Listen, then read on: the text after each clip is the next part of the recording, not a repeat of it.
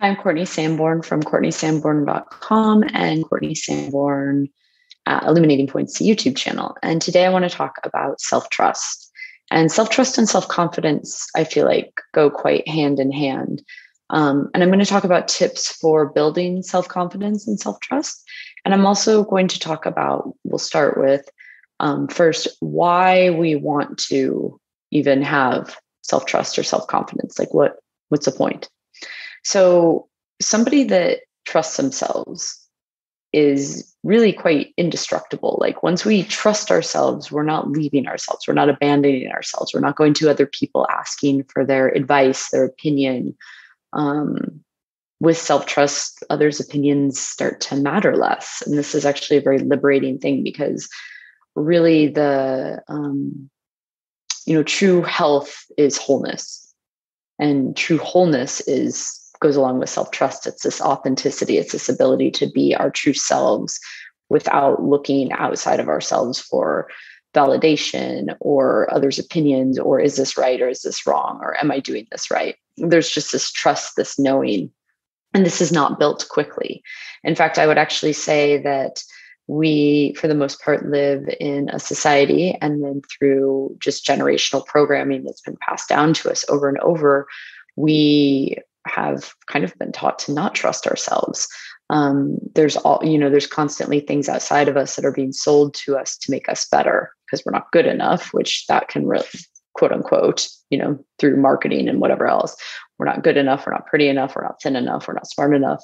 All of these things, don't trust yourself. Don't trust your own ability. Once you obtain some sort of perfection or you've obtained some level, then you are now, good enough, lovable enough, etc.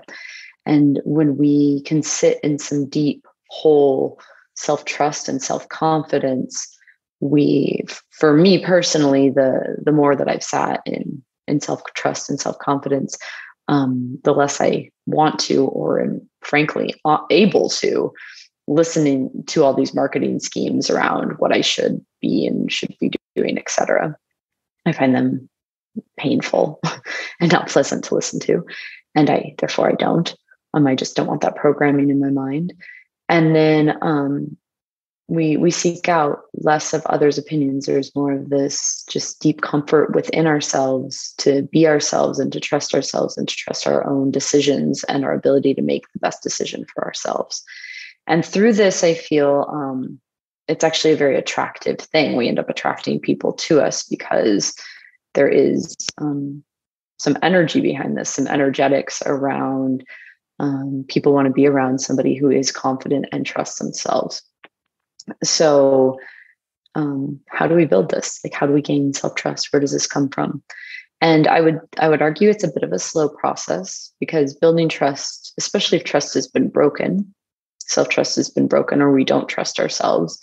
I think it was Brene Brown that said something like, trust is like a jar of marbles. And, through each small action, like another marble is put in the jar. And then, the jar eventually fills up and there's trust. And then in one clean fluid sweep, the jar can be knocked over and all the marbles go out. And then rebuilding it, you have to slowly put those marbles back in one at a time to build the self-trust. So how do we do this? Making and keeping very small. And I'm saying very small because assuming we're just starting to build our self-confidence and self-trust, making very small promises to yourself. And I would say daily. I promise that I'm going to get up on time. There you go. There's a promise. I don't know. It doesn't have to be that. I promise that, I'm going to do some sort of physical activity tomorrow for a minimum of 10 minutes, 5 minutes, whatever it needs to be. And then once it's completed, then we move on to the next day, not necessarily the same thing that day. They're just small promises every day that over time we build up enough confidence to think, okay, like now I'm going to promise myself that tomorrow I'll do 30 minutes of physical activity tomorrow and Wednesday and Friday. XYZ. And then we complete those. And there starts to be this self-trust, this self-confidence that I'm going to do what I say I'm going to do for myself. And And through that, that ripples into other little things throughout life. I'd also like to say that just witnessing when we have broken a promise to ourselves or broken self-trust to ourselves, being able to recognize that is also part of the process. Because there have been times where I've said I'm not going to do something, and then I do it, and I've done it, or I'm in the middle of it, and then I realize, oh crap, I said I wasn't going to do that again.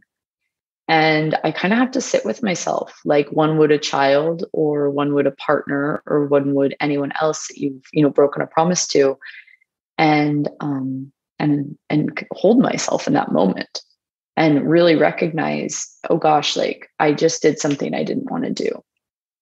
And I did it to people please, or I did it in self-abandonment, or I did it because I was scared I wasn't going to be liked, or all of the things that come along with, self-abandonment, or when we don't keep promises to ourselves. And that's also building self-trust, because we're humans and we're not perfect. And so I just hold myself there like I would a child, and I apologize to myself. And then I, say, I'm going to try to never do this to you again. I promise to listen. I need to go slower. What led up to this moment of self-betrayal or self-abandonment? And then just remapping, just looking, and then you just start over again. Like there's no perfection. But that is tremendously helpful in the trust building too. So making and keeping small promises to ourselves, recognizing when we've broken a promise to ourselves, and sitting with that. How does this feel in my body? This breaking of a promise, this self-betrayal, this people pleasing. And sometimes it has to happen over and over again until we come to a place where we can recognize it before it happens.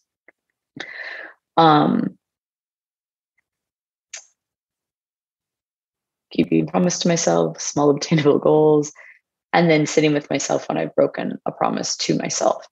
Additionally, one other thing that I do is I like to really review my day at the end of the day. And I'm a bath taker, so I often do this in the bath. Sometimes I take a walk and do it, but I reflect back throughout my day, and I go back and I think, what did I do in my day that I wanted to do? Like what lit me up today? Like what made me so happy and brought joy? Because this is health and healing. When we are expanded, when we are in our flow, when we are grooving and happy, this is healing. This is authenticity. There's, so many messages that are being told to the brain and body here.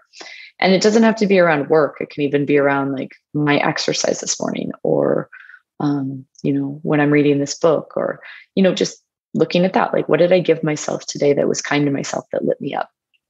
And then also the opposite of that, like how much of my day was involved in doing things I didn't want to do? How much self-sacrifice was there? And then slowly, because, these are the ship of life doesn't turn really quickly, slow, deliberate movements make for long-lasting changes. But then I ask myself, okay, so if a big part of my day was doing things I didn't want to do, how can I go back and, how can I eliminate some of these? How many of these are necessary?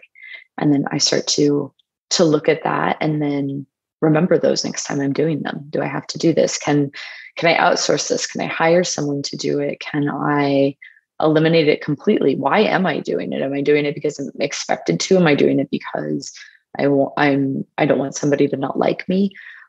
Just really getting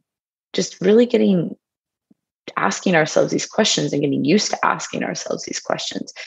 And then one other thing I want to say is, if you can't answer this question, if there's ever a question that can't be answered, just stay with the question. Just hold the question. Don't ask somebody else. Don't Google it. Don't just hold the question, and maybe even write it down and sit. And just simply holding the question in the mind and holding the question in the heart. Over time, I promise you the answer will come. It always comes. It always has for me. The question, like they come. Answers to these questions. When